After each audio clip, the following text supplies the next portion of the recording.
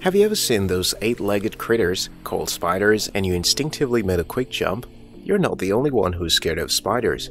In a report published by Graham C.L. Davey titled Characteristics of Individuals with Fear of Spiders, 75% of people report feeling uneasy around spiders, where around 5% of people suffer from a severe fear of spiders, or arachnophobia.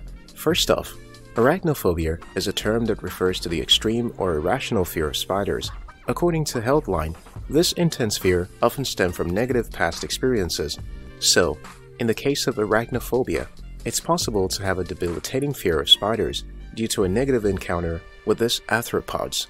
Most specific phobias like arachnophobia occur before the age of 10. Viraj Rajendra Mutia, a Quora contributor, noted things creepy about spiders: the weird way they move. It is elegant, with an unnecessarily long list of legs. Why do they need so many legs to move? That's creepy and ominous. Intelligent. These are some absolutely intelligent creatures.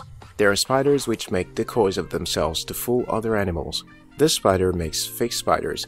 There are peacock spiders which need to make that exact dance to mate and stay alive.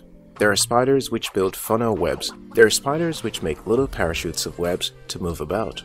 They are everywhere, and there are so many of them. Those little house spiders are everywhere. You can kill and kill and kill, but they will be back to terrorize you. They are poisonous. This is pretty self-explanatory. They are big, some of them are huge and colorful, and this does not help their case.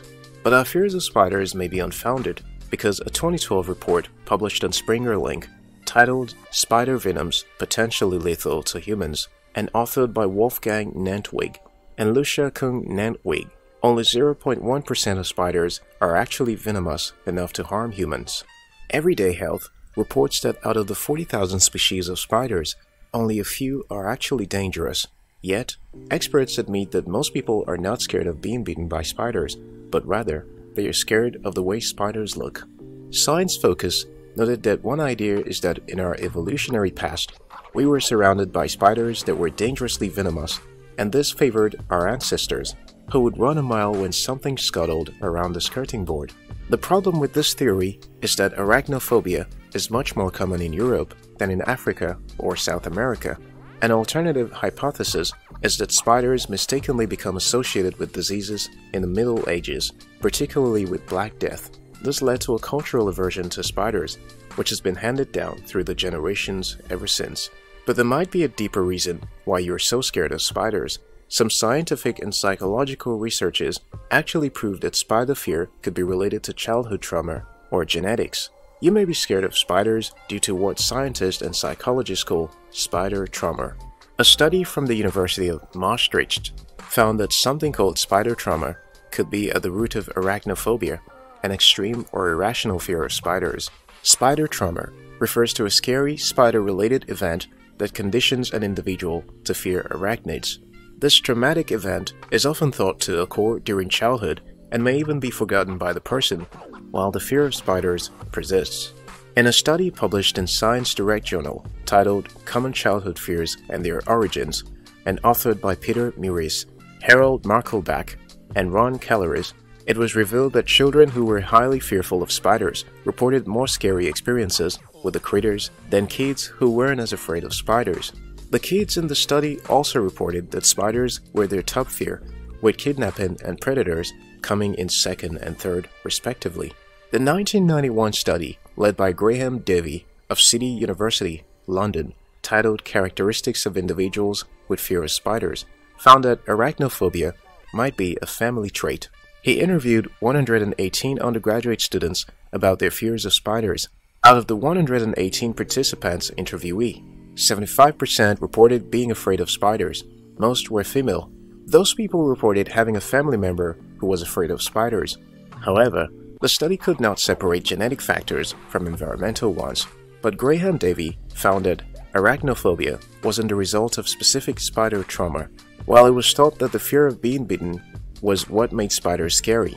Davey's research revealed that it is not so much a fear of being bitten, but rather the seemingly erratic movements of spiders and their legginess. Davey said, Animal fears may represent a functionally distinct set of adaptive responses which have been selected for during the evolutionary history of the human species.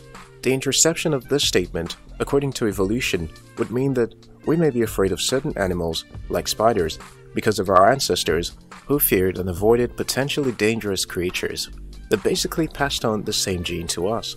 Graham Davies' research also found that if a participant was afraid of spiders, they were also more likely to be afraid of other commonly feared or disliked animals. Also, people of European descent with European ancestors are more likely to be afraid of spiders. This means that our fear of spiders may just basically be cultural rather than being related to a primal reaction. Psychology Today reports that arachnophobia is far more common in European countries, where it was once thought that spiders carried diseases like the Black Plague and tarantism, an illness that allegedly made the sufferer dance uncontrollably. Psychology Today further shares that spider fear is significantly less common in non-European countries, regions as India, Africa, and amongst the Aboriginal cultures of Australia.